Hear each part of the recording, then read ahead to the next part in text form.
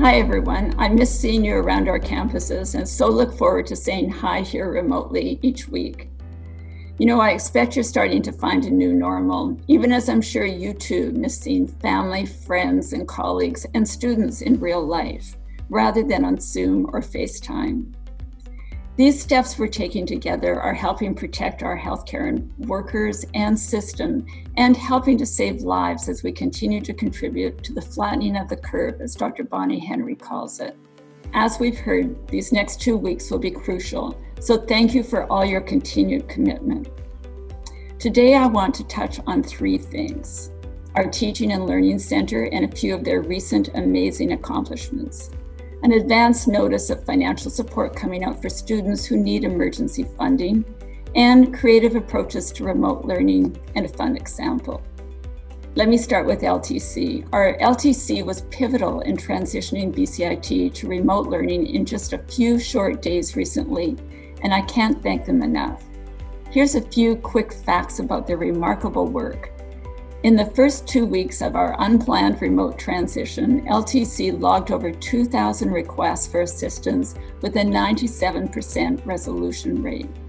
They also developed an online peer tutoring course supporting 67 tutors and 29,000 students.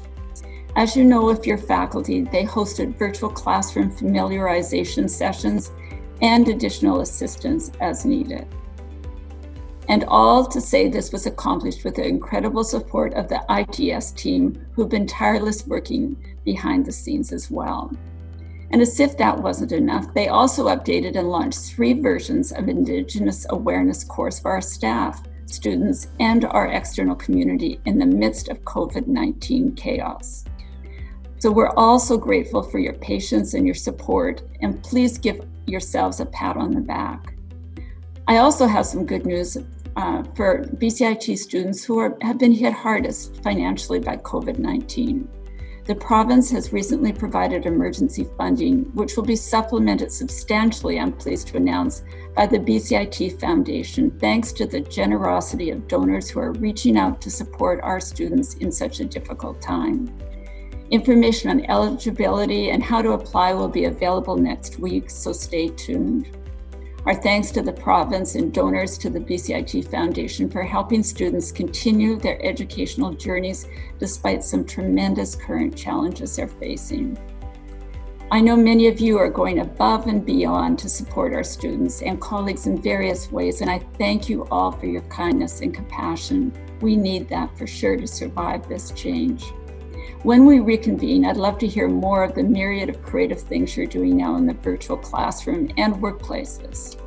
Remote learning has a lot of obvious advantages right now, but it also has challenges, including the loss of personal connections and at times creativity.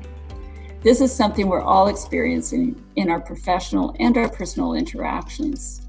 Today, I'll share just one example of how we can continue to embrace innovation, a core value even during these extraordinary times.